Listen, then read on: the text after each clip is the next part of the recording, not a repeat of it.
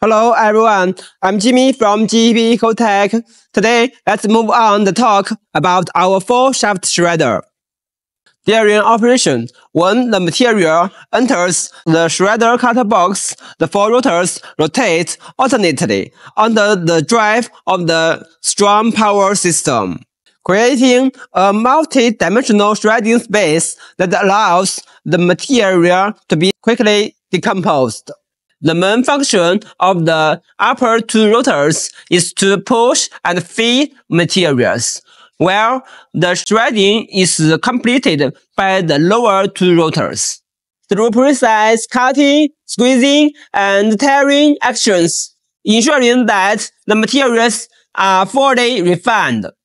The 4-shaft shredder can control the discharge size through the screen under the shredding chamber.